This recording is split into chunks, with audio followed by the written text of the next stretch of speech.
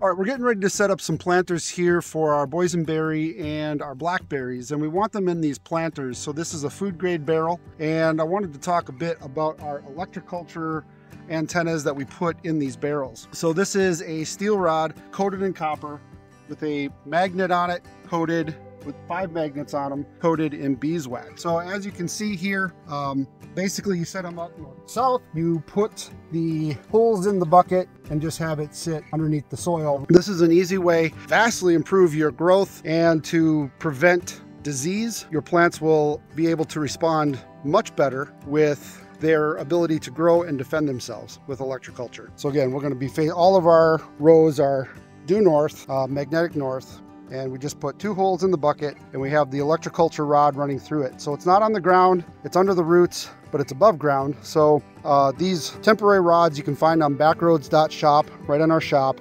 We sell them in pairs of 2, and very nice rods to use on top of buckets, in planters, that sort of thing.